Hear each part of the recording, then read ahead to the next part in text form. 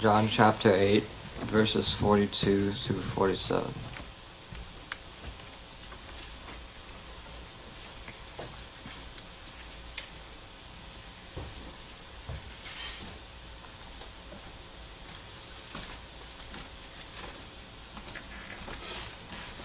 Jesus said unto them, If God were your Father, you would love me, for I proceeded forth and came from God. Neither came I of myself, but he sent me. Why do ye not understand my speech, even because ye cannot hear my word? Ye are of your father the devil, and the lusts of your father ye will do. He was a murderer from the beginning, and abode not in the truth, because there is no truth in him. When he speaketh a lie, he speaketh of his own, for he is a liar and the father of it. And because I tell you the truth, ye believe me not. Which of you convinceth me of sin? And if I say the truth, why do ye not believe me? He that is of God heareth God's words. Ye therefore hear them not, because ye are not of God.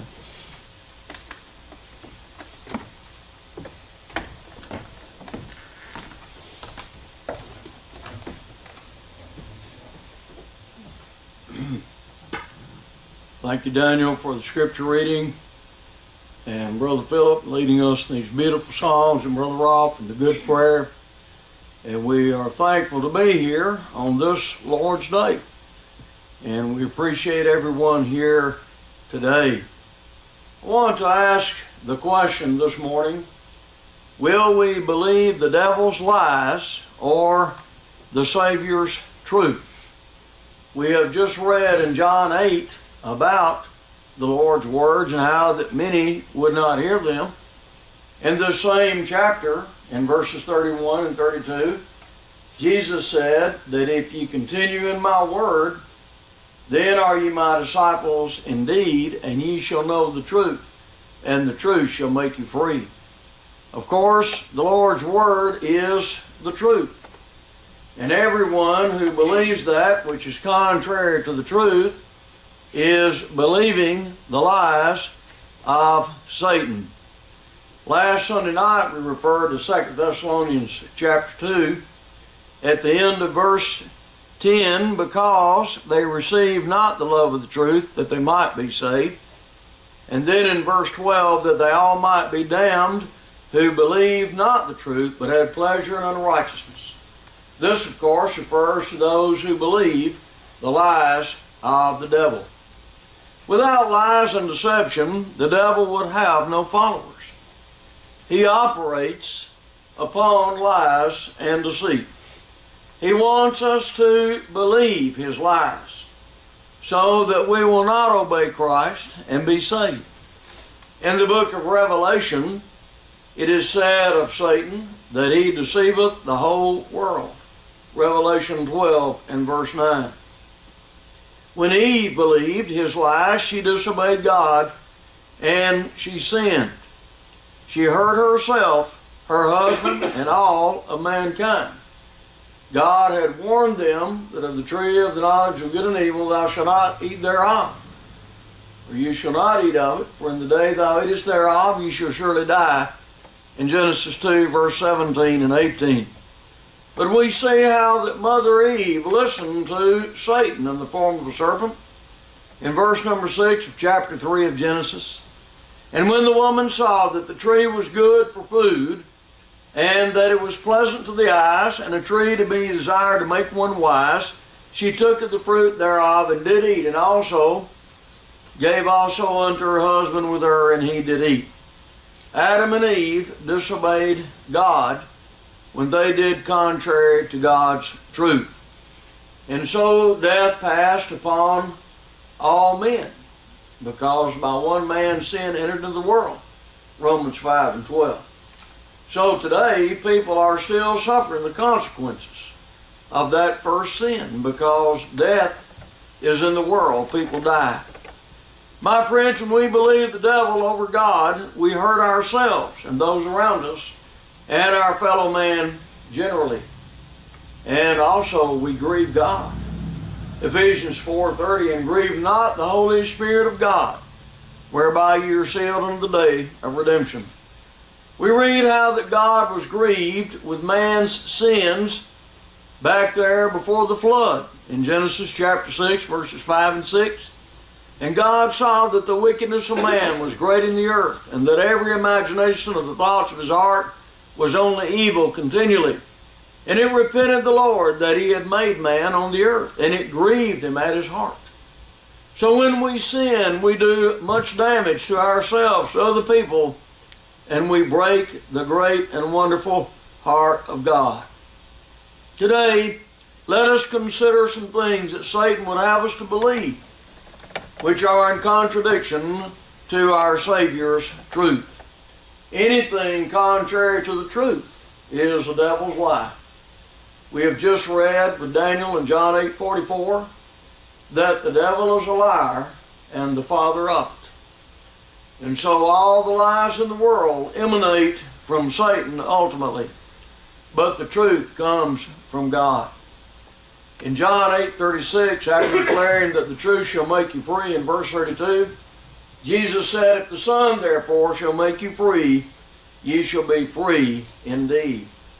It is by way of the Savior's truth that we're made free from sin and that we are saved. One of the lies, first of all, that the devil would have us to believe is that God is not real. This is a lie because God is real. He is the true and the living God, 1 Thessalonians 1, verse 8. And we often sing the song, "Our God, He is alive." Yes, God is alive. The devil makes a fool out of many people, though, because he leads them to believe or to doubt the existence and reality of God. The psalmist declared twice, "The fool has said in his heart, there is no God." Psalm 14:1 and Psalm 53, verse 1. We read of those in Romans 1 who gave up God and did not even want Him in their thoughts. Romans 1:22, professing themselves to be wise, they became fools. We have people today who are wise in this world and highly educated, who deny God and His existence. We read of those in the lake of fire and brimstone, Revelation 21, verse 8. Among them are the unbelievers, those who do not believe in the Lord. That is the devil's lie. They will lose their souls because they will lose their souls eternally because they are believing Satan rather than Christ. But then another lie that the devil would have us to believe is that there are no consequences for the life that we live on this earth. There are no consequences. This is a denial of the truth stated by Paul, the truth of Christ, in Galatians 6, verses 7 and 8. Be not deceived, God is not mocked. For whatsoever a man soweth, that shall he also reap. For he that soweth to his flesh shall of the flesh reap corruption. But he that soweth to the Spirit shall of the Spirit reap life everlasting. But yet the devil would have us to believe that you can just live any old way that you want to. There will be no consequences here or hereafter. You can just do as you please. Live as you please.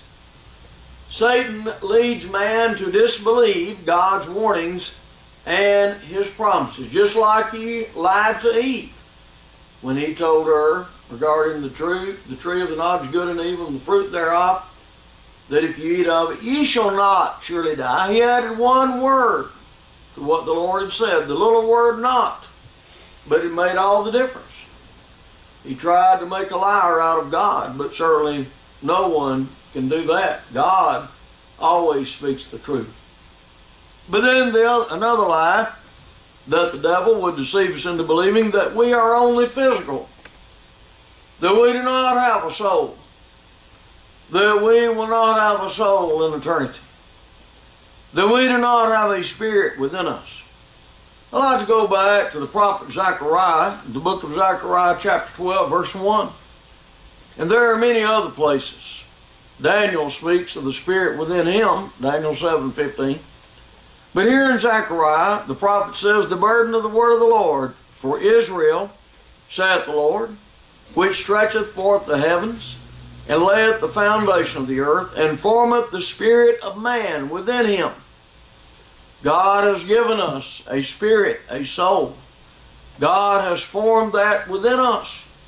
The one who created the heavens and laid the foundation of the earth has given each of us an eternal soul. Our soul is very important.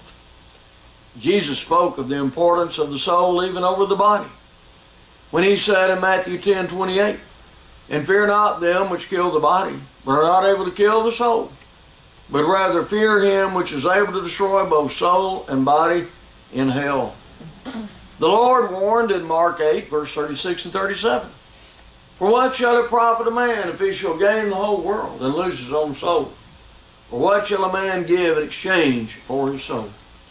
You know, friends, there are people today who will scoff at the idea of the soul. They think, well, when we die, everything's over with for us, that we don't have a soul. They would deny the soul. You know that Christ died for our souls? In fact, the Bible teaches that when we die, the body will go back to the dust, and the spirit unto God who gave it. Then shall the dust return to the earth as it was, and the spirit unto God who gave it. Ecclesiastes 12 and verse number 7. But in believing this lie, this way man will follow the flesh and live after the flesh. This is what Paul said of those who live after the flesh. Romans 8 and verse 5. "For they that are after the flesh do mind the things of the flesh, but they that are after the Spirit, the things of the Spirit. The things of the Spirit are revealed in the Word of God, which is the sword of the Spirit," Ephesians 6:17. Those are the things that we are to follow and to obey, and not the things of the flesh. When man follows the flesh, he does the works of the flesh, which if a man do, he shall not inherit the kingdom of God, according to Galatians 5:19 and 21. But then here's another lie of the devil. That one church is as good as another. You know, he's got a lot of preachers out there preaching that lie. You know, the devil has a lot of preachers in this world. Preachers that claim to be men of God, that claim to be preaching the gospel. But they are teaching lies of Satan. And this is one of them. The one church or one religious body is as good as another. But the fact of the matter is, there is only one religious body, only one church that is pleasing to the Lord. And that is the one that is revealed in the New Testament of Christ. The one that our Lord and Savior promised to build. When he said, "Upon this rock I will build my church, and the gates of hell shall not prevail against it." Matthew 16:18. The one of which we read from the lips of Paul in speaking to the Ephesian elders in Acts 20:28. The church of God which he hath purchased with his own blood. The one of which we read in Ephesians 5:23 to 27. "For the husband is the head of the wife, even as Christ is the head of the church, and he is the Savior of the body. Therefore, as the church is subject unto Christ, so let the wives be to their own husbands in everything. Husbands, love your wives, even as Christ also loved the church, and gave himself for it." The Lord certainly does not appreciate us comparing his blood-bought bride and body, the church, with those that are founded of men.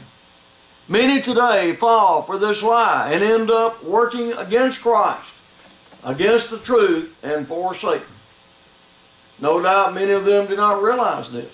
They think they're doing God's bidding in laboring in religious denominations and religious bodies founded by men. But remember what Jesus said, "Every plant which my heavenly Father hath not planted shall be rooted up," Matthew 15:13. And then here's another lie of the devil that people are believing and following rather than the truth of our Lord and Savior Jesus Christ.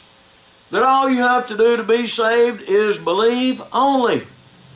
Believe only. This way man can be religious but still be lost and be condemned. Satan has his way. People think they're doing right or that they're on the path to heaven, but they are deceived by the devil's lie. They are deceived into thinking that they are right by hearing and believing God's word only without obeying it. You know, the inspired James warned against this. He said, but be ye doers of the word and not hearers only, deceiving or deluding your own selves. James 1:22. When another person deceives us, or if we deceive ourselves, we are still believing the devil's lie. If we deceive ourselves into thinking that only hearing and believing is enough. In James 2:19, James warned that the demons also believe and shudder. The demons believe and shudder. Well, surely they do not obey the Lord. In that same chapter, in verse 17, even so faith that hath not works is dead, being alone. And in verse 24, ye see then how that by works a man is justified, and not by faith only. Our Savior taught the truth in the great Sermon on the Mount that we must do the will of God if we are to enter into heaven. In Matthew 7:21, not everyone that saith unto me, Lord, Lord, shall enter into the kingdom of heaven, but he that doeth the will of my Father which is in heaven. But the devil does not want man to be saved. He's not like God. God does want us to be saved. He proved it even to the point that he would give his only begotten Son for us, John 3:16. That Christ would give his life for us. For when we were yet without strength, in due time Christ died for the ungodly, Romans 5:6. And verse 8, but God commendeth his love toward us, and that while we were yet sinners, Christ died for us. God and his Son, Jesus Christ, loved men to the point that we cannot even comprehend or fathom the depth of their love for us. It is so great, my dear friends. For God so loved the world that he gave his only begotten Son, that whosoever believeth in him should not perish, but have everlasting life, John 3:16. But the devil does not love us. He does not care for us. Remember that he is a murderer, according to John 8:44. He does not love our souls, but God does. God would have all men to be saved and to come into the knowledge of the truth, 1 Timothy 2:4. God wants us to come to the truth and obey it and follow the truth and be saved. But Satan wants us to believe a lie, which is contrary to the truth. Yes, the Bible teaches us that we must not simply have faith only, but we must believe and obey the Lord. Jesus said, he that believeth and is baptized shall be saved, but he that believeth not shall be damned. Mark 16:16. In Hebrews 5 verses 8 and 9, we read how that Christ obeyed and that we are to obey him.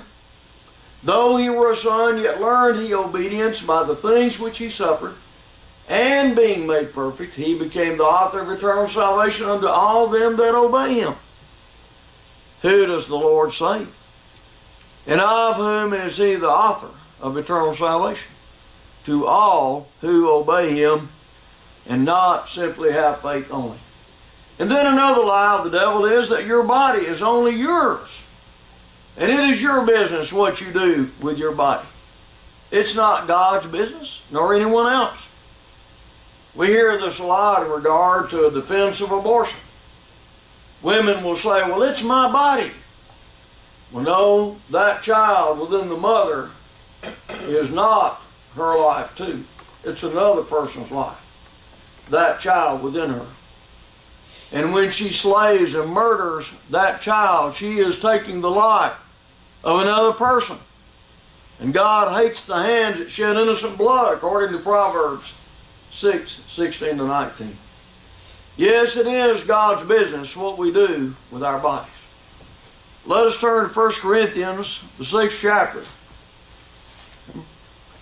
verses 19 and 20. Paul said to the Christians at Corinth, to the Lord's church there, what? Know ye not that your body is the temple of the Holy Ghost, which is in you, which ye have of God, and ye are not your own? So, friends, I cannot simply say, well, it's my body, I'll do as I please. No, he goes on to say in the last verse, for you are bought with a price. Therefore glorify God in your body and your spirit, which are God's. We are to give up our bodies to God in service to him. In Romans 12:1, I beseech you therefore, brethren, by the mercies of God, that ye present your bodies a living sacrifice, wholly acceptable unto God, which is your reasonable service. And in 1 Corinthians 3 and in verse number 23, Paul declares, and ye are Christ's, and Christ is God's. You belong to Christ. We belong to the Lord. It's not simply our body to do with as we please. One cannot defend fornication, lasciviousness, adultery, drunkenness, and other works of the flesh, Galatians 5:19-21, simply by saying, well, it's my body, I can do as I please. No, we cannot. If we do those things, we will lose our eternal souls. Paul warns us that we will all appear before the judgment seat of Christ, that everyone may receive the things done in his body according to that he hath done, whether it be good or bad. 2 Corinthians 5:10. One day we're going to have to give an account for what we have done in our bodies. Whether we have done good, if we've done the truth and obeyed the Lord's will, or if we have done evil. The preacher, the wise man, Ecclesiastes 12, verse 13 and 14 said, let us hear the conclusion of the whole matter. Fear God and keep his commandments. For this is the whole duty of man. For God shall bring every work into judgment, with every secret thing, whether it be good or whether it be evil. Now the devil does not want us to believe that truth. He does not want us to believe that one day we're going to have to answer to God for what we've done. He wants us to believe that's not real, that's not true. You know, there are a lot of people, and some even that claim to be Christians, that say, well, you shouldn't really fear God. You don't need to fear God. They will say, you need to love the Lord and obey him on that basis. Well, truly, we do need to love the Lord and obey him on that basis. John 14:15, Jesus said, if you love me, keep my commandments. But the idea that we do not obey him also because we fear him and have the utmost respect and reverence for him, that is the devil's lie. We are to fear God and keep his commandments. We are to have a healthy dread of the consequences of disobedience to God and displeasing him. We are to reverence and respect him and have a dread of displeasing him, although that we do love him and should obey him because we love him, but also because we fear him, according to Ecclesiastes 12:13. But here's another devil's lie. The Bible is just an ordinary book. It's just like any other book, or like any other religious book. It did not come from God. It's just another book. If the devil can convince you and me into believing that, then he minimizes our respect for the Bible and causes us not to hunger and thirst for it and to want to learn it more and more and to obey it. If Satan can just deceive people into believing this, then man will not be receptive to the truth and the things that are therein. But the truth of the matter is that the Bible is God's inspired word. In 2 Timothy 3, beginning at verse 15, Paul declares to the young preacher Timothy, and that from a child thou hast known the Holy Scriptures, which are able to make thee wise unto salvation through faith, which is in Christ Jesus. All Scripture is given by inspiration of God, and is profitable for doctrine, for reproof, for correction, for instruction in righteousness, that the man of God may be perfect, that is complete, truly furnished, unto all good works or unto every good work. The Bible, my friends, is no ordinary book. It continues to be, after all this time, on the world's bestsellers book. And one of the most, and possibly, and I believe this is a fact, the most translated book in the world into different languages. Now, how many ancient books do you know, thousands of years old, that are on the bestsellers list? There's not a one. The Bible is the only one. For the Word of God is quick and powerful and sharper than any two-edged sword, piercing even dividing asunder of soul and spirit, and the joints of the marrow, and is a discerner of the thoughts and the intents of the heart. Hebrews 4, verse 12. Friends, you know why so many people hate the Bible and want to get rid of it? Well, yes, the devil is behind them. But they know the power that's in the Bible. They know the power of This is why so many are against the reading of it in public and the studying of it. They know there's power in the Bible. You know, sadly, we have some in the church, though, although they'd say amen to that, they don't treat the Bible like that because they don't read and study it on a daily basis. They're not like the noble Bereans who search the Scriptures daily, Acts 17:11. They're not like David who meditated upon the law of the Lord both day and night, Psalm 1 and 2. They do not seek to learn it and obey it with all of their hearts. Why is this? Oh, we may give lip service to our faith in the Bible, but unless we read and study and obey it, friends, it is only lip service. Some people might wonder, why is my faith no stronger than it is? Well, do you hear and read and study the Word of God? Paul said, so then faith cometh by hearing, and hearing by the Word of God, Romans 10:17. It is through God's Word, the Bible, that we live spiritually. Jesus answered Satan in Matthew 4:4, it is written, man shall not live by bread alone, but by every word that proceedeth out of the mouth of God. Do we not know that the Word of God, the Scriptures, give us life and strength? Jesus said, the words that I speak unto you, they are spirit and they are life. John 6, verse 63. My friends, do we know that this book will lead us to heaven? In Acts 20, verse 32, Paul declared to the Ephesian elders, and now, brethren, I commend you to God and to the word of His grace, which is able to build you up and to give you an inheritance among all them which are sanctified. God's Word builds us up against discouragement, against temptation, against the fiery darts of the wicked. It gives us strength that we can find nowhere else. The Bible does that for us. Many lies are told about the Bible. One of the lies that are told is that, well, you can make the Bible say anything you want to. I had a man tell me that on more than one occasion. I said, no, the Bible doesn't say more than one thing. It only has one message, and that's for all men. When Jesus, for example, said, he that believeth and is baptized shall be saved, that says only one thing. You must believe and be baptized if you are to be saved. You cannot get more than one message out of that. You cannot get contrary and conflicting messages out of it. That's what he meant. That you can make the Bible say different things out of the same passage. No, my friends, if that's the case, then we have misinterpreted what the Bible says. The reason people misconstrue the Bible is that they do not do what Paul said in 2 Timothy 2:15. Study to show thyself approved unto God, a workman that needeth not to be ashamed, rightly dividing the word of truth. But last of all today, and there are many other lies of the devil we could consider, but we've looked at a few today. There is the devastating lie that Jesus Christ is simply a good man, but not God. That perhaps he is a prophet. Now that's what the Mohammedans teach, those of the movement of Islam, that Jesus was a prophet of God, but that he was not God.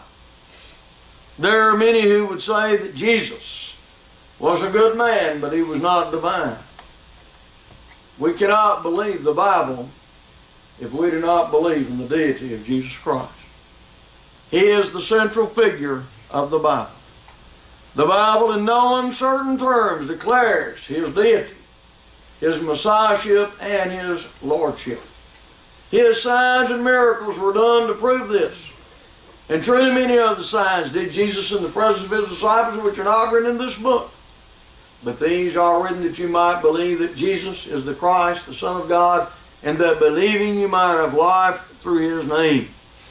Jesus said in John 14:6, I am the way, the truth, and the life. No man cometh unto the Father but by me.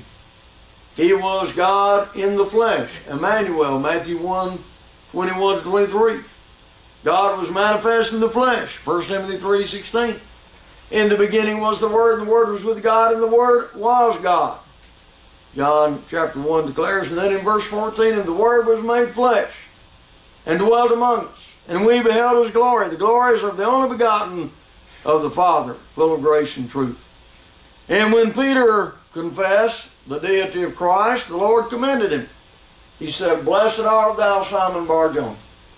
When Peter said, Thou art the Christ, the Son of the living God, Matthew 16, verse 16 and 17. You know why the devil wants us to believe that lie?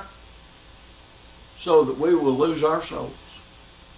And we will lose our souls if we do not believe that truth.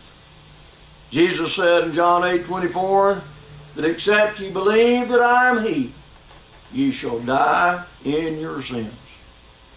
My friends, the devil is lost. He will be in hell forever and ever. And he wants us to be lost too.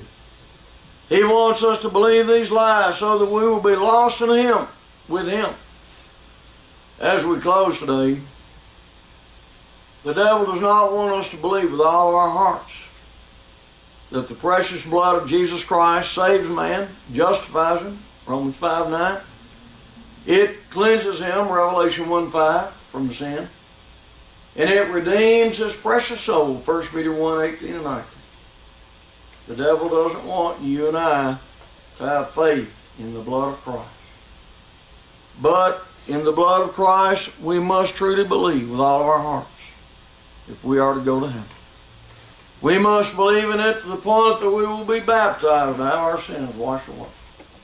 Upon hearing and believing the Word of God, Romans 10:17, and repentance, Acts 2:38, and confessing Jesus Christ, Son of God, Acts 8:37, then going down to the waters of baptism, Acts 8:38 and 39, to rise to walk in newness of life, Romans 6:4. A person cannot be saved without faith in the operation of God, Colossians 2:12. Without believing with all of our hearts that God can and will operate to remove our sins by the blood of Christ. But he will. Acts 22:16, and now why tarriest thou? Arise and be baptized and wash away thy sins, calling on the name of the Lord. We also are to believe that if we walk in the light as he is the light, we have fellowship one with another. And the blood of Jesus Christ, his Son, cleanseth us. That is, it keeps on cleansing us from all sin. But if there be any today who have not obeyed the gospel and put him on in baptism, who have not continued in the light with him, we have the opportunity to repent and pray God's forgiveness, that we might be cleansed from our sins. If this be your need today, would you not come as we stand and we sing together? Bring Christ your broken life, so marred by sin, he will create anew, make whole again. Your empty, wasted years, he will restore, and your iniquities remember no more. Bring him your every care, if great or small, whatever troubles you, oh, bring it all. Bring him the haunting fears, the nameless dread. Thy heart he will relieve, and lift up thy head. Blessed Savior of us all, almighty friend, his presence shall be ours unto the end. Without him life would be how dark, how drear, but with him morning breaks and heaven is near. Be seated, please. If you'll turn to 300.